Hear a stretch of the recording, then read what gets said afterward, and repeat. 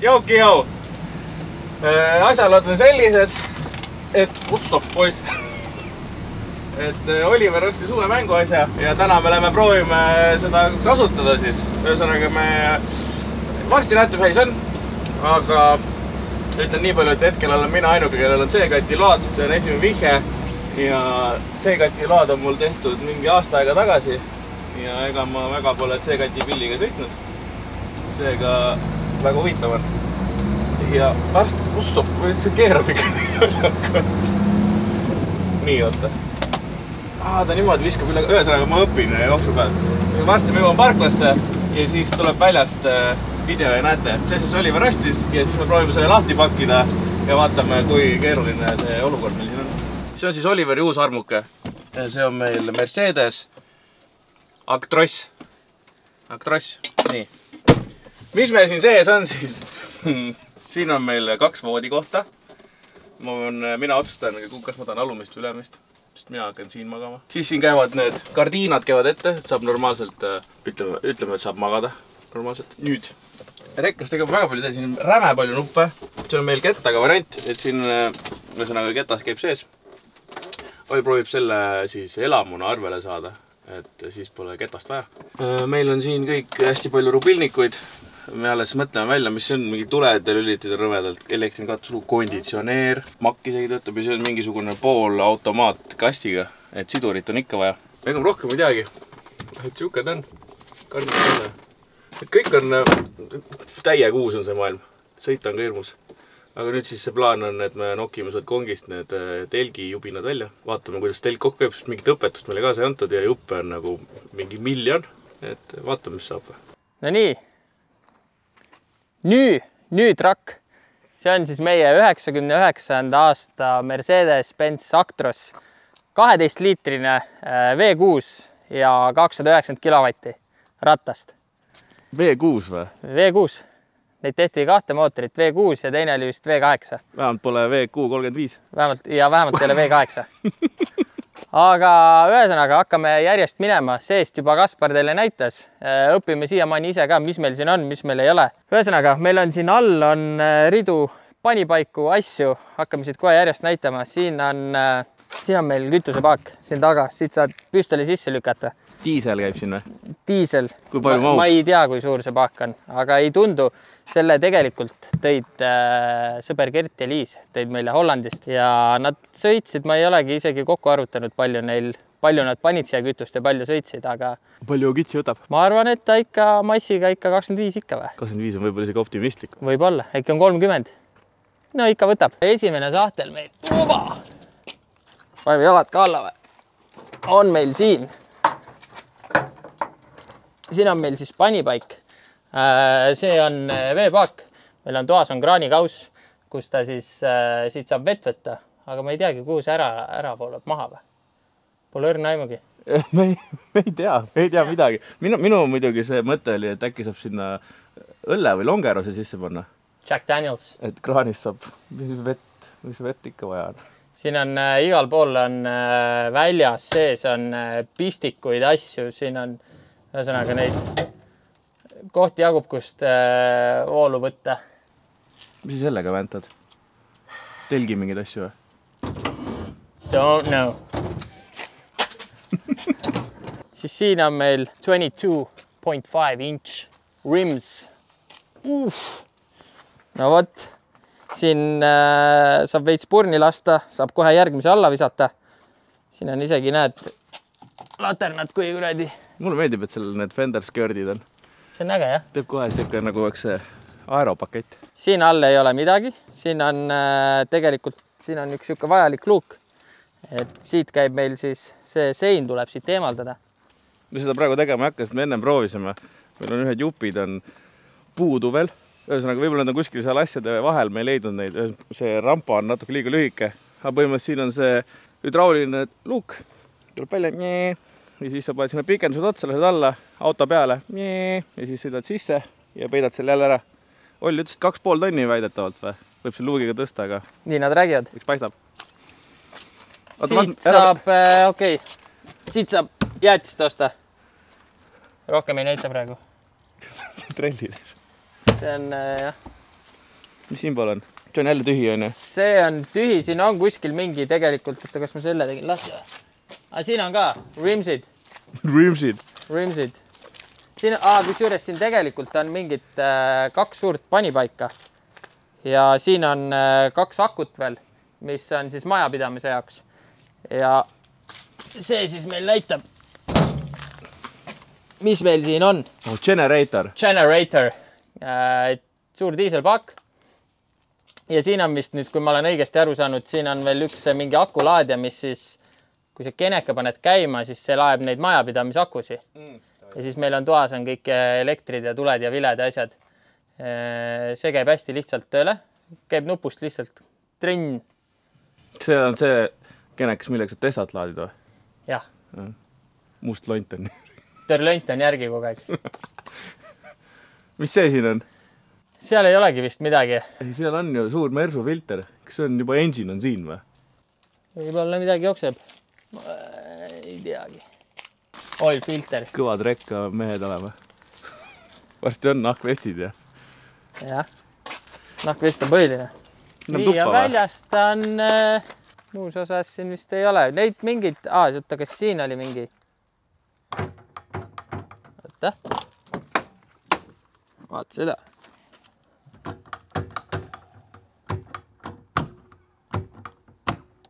Nägid? See on särka puruks ju. On jah. See on rekkamehe särk. Ühesõnaga, see käib ka kuidagi lahti. Sinna. Lock and loaded. Ta on tagaosa on õhu peal ka. Siit saab siis regullida, tagaosa maha lasta ja siis lased, siin on see normal nupp. Seda on see sõiduasend. Normal. Koljekamen life. Very good. Numbrimärgiga, see on praegu enda transiitnumber, et üritame arvele saada seda, mis tal ongi. Tal on praegu on väikene laiuse error, et miks ta elamuks, ei tea, kas peame tegema mingi eriloa või midagi. Ühesõnaga, seadus ütles 2.55 lai või? 2.50 ütleb elamu kohta, aga see on 2.60, et ta on tegelikult on ta isoterminile, see furgoon, ja sellepärast ta on ka laiem. Aga jällegi seda hästi hoiab sooja. Äkki saab ikka kuidagi? Siis kauks see ketta teema ära. Jah. Siis on maha, siis ainult krutid kogu aeg ringi niimoodi. Krutid. Nii, come in. Welcome to my crib. Siit jälle paned selle lukku, hops. Kaspar tuleb aitab. See on two-man job või? Mis nüüd? Nii, ja nüüd keerame ümber. Opa! Come in. Hello! Welcome.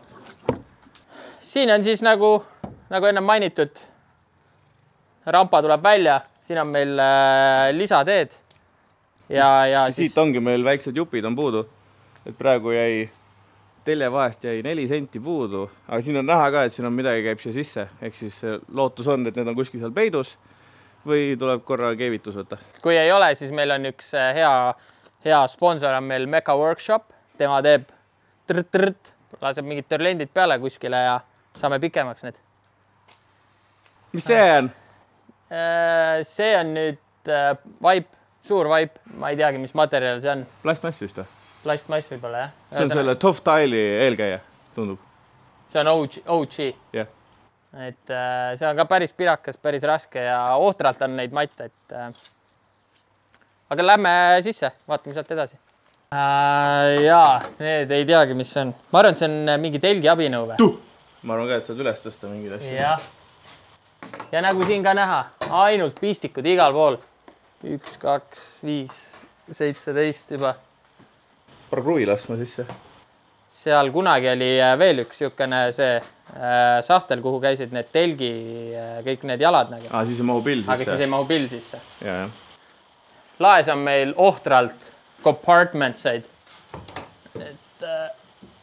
Siin saab ka magada ju. Siin saab ka magada. Siin on veel mingi tugi on ka sees, et saab raskemaid asju ka panna. Aga kuidas selle alla saad? Ja. Oba. Insener. Garaaž peaks olema sellest seinast lõpuni peaks olema 6 metra. pill on jämedalt 4,5, natuke alla isegi. No siis saabki võib-olla selle kasti saab siia ette. Kasti saab sinna ette. Siin all on ohtralt ruumi. Kurat, see on veel mingi 3 meetri. Ühesõnaga sinna käib, saab kogu telgivarustuse ja muu varustuse veel panna. Ainult küsimus praegu on, et kus need pikad kaikad pannakse? Pikad kaikad ilmselt saad sinna äärde ja üksteise otsa laduda. Et autoga saab mööda lebult. Jah, praegu on natuke laiali asjad. Siis siin on kogu see telgitavaar, sellel on veel valgustusega, siin all on suured need lambid. Ja siin on jälle ootralt lüliteid Dutch keeles. Sa tead ju? See ei ole saksa keel. See on hollandi keel. No ongi Dutch ju. Ei ole, neil on mingisugune muu. Potato. Nagu Eesti ja Soome. Jah. Ja lähme vaatame tuppe. Kummin! Siit käis ka ova. Siin on siis meie elutuba / magamistuba. Siin on mingi puur, see vist ei ole ikkagi, sest ma alguses arvasin, et see on see kont, aga ei tundu vist olevat. Siia saab panna liha, külma. Siin on üks on sügav külm, teine on külmkapp. Ehk siis meil on ikkagi nüüd on see, et me oleme raja ääres kogu aeg. Kaak paneb selle šašlõki grillile. Grill on meil vaja kaasa võtta. Grill on vaja, jah. Või siis viskame lihad siia. Jah. Uuni. Sa saab neid su lemmik pitsasid teha, mis su Soomes sõidab. Siin saab sinu lemmik keeduviinerit teha. Saab. Kraanikaus, nagu ennem rääkisime. Mingid compartment jälle. Storage, lots of storage. Tuli ka käib. Praegu vist ei käi. Oota, aga siin pidi 4 kohta olema, kus siin on. Üks on siin. Ja. Üks on seal, üks on seal. Aga kus 4 saab? I go move a bit. Ja 4 on meil niimoodi. Oba! Nari! Ja siis tõmbad siit. Paad jala alla, ühesõnaga mõlemal on jalad. Ja siis on 4. Salongis ka veel 2 kohta ja siis ongi 6 sleeping. Easy. Yes, very nice. Aga siin on nohtralt patju, ma ei tea küll. Siia käib ka ju seljatoe peale, sa pead ju... Ja, seljatoed asjad. Siis on vaja siia mingi televissur, ja oleks laivi vaadata siin, eks ju? Ja. Netflixi õhtul. Ühesõnaga, siuksed eluks vajalikud asjad on kõik olemas. Mõned asjad veel lisame, mis me ise tahame. Selle saab ka alla klappida ju. Siis on 2 diivanit nagu täitsa. Ja kui sa soovid elamuks registreerida, nüüd ma olen natuke selle asjaga ennast kurssi viinud, siis tegelikult ei ole üldse palju vaja asju. Sul ongi vaja, et sul on mingid istekohad, nii-öelda chillimis, voodid, söögi tegemis nõud või nii-öelda need valmistamise asjad, aga seal ei ole välja toodud, mis sul on vaja. Ühesõnaga, mina läksin uuni ja võtsin ühe pliidi veel kaasa, sellest juba piisas. Külmkapp vist oli ja siis on laud ja laud võib olla siis kokku klapitav, et ta ei pea olema, asjad peavad kinni olema, aga laud ei pea olema kinni, et ta võib olla siukene. Sust leebe siis see? Jah, väga leebe. Väga mõnus. Et ainuke asi ongi see laiuse teema, aga siis ma ei teagi. Äkki ikka saab kuidagi, peab olema mingi eri lubasid ka ju. Two windows, sääsevõrgud, asjad. Curtains toimib. Pimendavad. On jah? No vot. Living the dream. Nüüd rekka ja asjad on näidatud. Nüüd tuleb vist see raske osa, kus me hakkame telki panema kokku. Et ei teagi, kuidas see käib. Jah. Eks selle rekkaga ka tuleb siin O pealt veel mingisuguseid avastusi. Nagu mingi lüliteid on ju, me ei tea, mis need teevad. Nagu seal all ma praegu näen. See on, seda ma vaatasin, see paneb selle veepumba tööle, et siis saad kraanist vett. Saad kohe panna jalaga. Jum! Davai. Very nice. Natuke sajab, aga ootame või paneme. Ootame natukene ja siis hakkame telki kokku laduma, et vaatame kell äkki. Paneme ajaga käima, kaua läheb minu, et me ei tea, kuhu mis käib. Meil on ainult üks pilt, mis oli tehtud selle 35-10-ga, see oli värviline. See oli tegelikult, see pilt oli YouTube'ist võetud üldse. Et see oli eelmise omaniku kuulutus oli siukene, et poolägused pildid ja mingit YouTube'ist kuskilt tehtud screenshotid. Oota, aga mis buss enne teinud on? Või see rekka? Ta ongi olnud, ta oli vist mingi vormelitiimi oma, ma tean, 2017. Siis eelmine omanik oli, ta sõitis mingit rallikrossi, midagi siukest. Aga kuna ta on ISO terminile, siis ilmselt ta alustas enda elu külmikuna. Võeti mingit fishi ja värki. Fishi. Kalakat sees ei ole, räimekat. suht timm on. Me vaatasime, panime siin Lego kokku. Vaatame, kaikaid jääb üle, nagu et äkki on varuga tehtud. Ja siis Oll ütleb ka, et kuule, see pidi olema 12 meetrit pikk, et see rekk on 12 meetrit. Ehk siis ülevalt kongi äärest läheb üks kaigas veel niimoodi ja siis läheb kabiini ette jalg ja siis üks sarikas tuleb veel nagu. Ehk siis üks selline vahe tekib veel. See on päris suur. Iso. Nüüd meil on siin üks ongelma, siin on üks polt on natuke kõveraks läinud siin transaga. Et proovib selle ära lahendada ja siis paneme selle Lego edasi kokku. Aga siiamaale tundub nagu isegi loogiline. Varsti jääb jupp üle, aga praegu on loogiline. Update. New day, new house, new weather, new problem. New problem. Vahepeal panime selle terve konstrui panime püsti. Siia tuleb, nüüd tuleb pilt. Mihklil ülesannet ka, ma tegin telefoniga pilti, nüüd siia tuleb pilt, milline see nägi välja. Nii. Siis me 3 tundi jaurasime, et miks see kuradi konstrui ei püsi paigal oma koha peal. Siis me võtsime mahada, siis me mõtlesime, sõime. Ennem mõtlesime. Ja siis võtsime konstrui maha, tõmbasime, mõtlesime, et davai proovime seda kuradi telki või katet panna. Et äkki see hoiab. Ja täpselt nii ongi, see hoiab väga hästi, aga nüüd on new problem. Et ühesõnaga panime valet pidi selle. Siin on sellised pikad kohad ja siis me vaatasime, et need on nagu veotelgil, mis sa saad rentida vaata, et need maru hästi on siin nagu jalakohad. Panin peale ära. Ei ole. Ja siia ei veits ei seda. Noh, üle on materiaali, on üle. Vaatasime ühte pilta ja nüüd tuleb uus pilt. Boom. Selline pilt on meil siis sellest telgist, et pane kokku. Rohkem pole sellest pilt. Ja siis vaatasime pilti, aga kui sa zoomid hoolega vasakule poole sisse, siis sa näed, et need kohad on tegelikult veoauto pool. Ehk siis ei midagi, võtame selle jälle siin maha, võtame selle katte jälle ära ja siis keerame teist pidi. Ja katte ära, mis me mõtlesime ka, et miks siin on nagu, no vaata, siin on kasutatud seda sihukest profiili nagu. Ühesõnaga kõik siin on siuksed piped ja siis sa saad seda siin sees lükata. Samamoodi on kõik see üleval, kongi äär on niimoodi. Ehk siis see ei käi niimoodi ära, vaid see käib siis niimoodi, pead maha lükkama. Siis me keerame selle maast teist pidi. Siis Oliver teeb parkuuri, on jälle seal katusel ja siis me lükkame selle siia. Ja siis tõstame üles ja... Ja nii lihtne see ongi. Mis siin enam tuksi saab minna? 4 tundi on läinud, läheb. Võib-olla jääme ööseks siia. Tooge süüa. Kätte on jõudnud esmaspäev lõpuks. Ei ole, tegelikult on ikka veel laupäev. 2 days later. We ready! 5 tundi ja valmis ta ongi. Aga tegelikult jah, siin oli palju erroreid, aga ühesõnaga 3 ma arvan, me paneks selle siukene 1,5 tundi, et kui meid on rohkem 5 selle paneb tunniga püsti. Ja tegelikult on ikka väga suur see ala. Ja tegelikult on lihtne kokku panna ka. On jah? Et alguses tundus ikka nagu täielik kaos. Et kui me saime lõpuks selle telgi siia peale või selle katte ja õiget pidi ka, siis see tõmbas normaalselt tugevaks ära. Et siin on veel väike error meil, sest siin on see, siin on natukene pihta saanud. Selle siin masseerime natuke paremaks, saab selle alla ja siis saab selle küljega ilusti kinni, et tõmbab normaalselt pinge alla. Et ja kui nüüd koos on, siis on makes more sense. Tegelikult on jah, lihtne. Et, ja ruumi on ikka Tajoba 7x12. Põhimõtteliselt ongi, et siin Lätti me lähme nüüd niimoodi, et Pino on ka meiega, siis olemegi 2 autot. Siit saab mõlemad pidi, kas sa paned pikku pidi sisse, laiu pidi ja siis keskel on chilling area. Ja need on ka, ma ei tea, neid näitsime breakdansu matte või?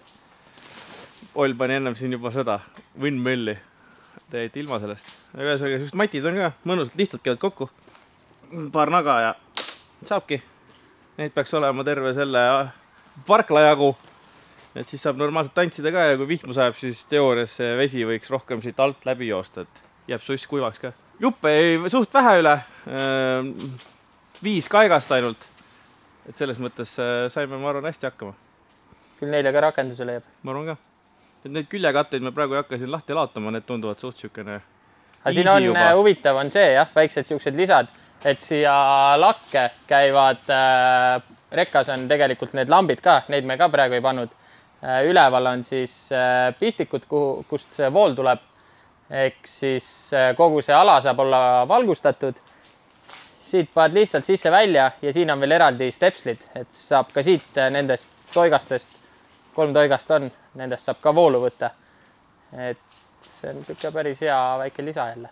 Nüüd vaatame, kaua me seda kokku paneme. See käib, ma arvan, juba lihtsalt. 2,5 tundi. Nii no. Selles mõttes see oli väga hea, et me täna selle ära tegime, et me ei hakanud seal Lätis seda asja organiseerima, et siis oleks ilmselt seal pinge peal olnud, nagu me ennem rääkisime. Aga ma arvan, et tõmbamegi siit otsad kokku. Nüüd paneme selle telgi uuesti kokku ja Kaspar teeb meile rampa pikendused, lubas siin suure suuga. Ja siis Lätis näeme.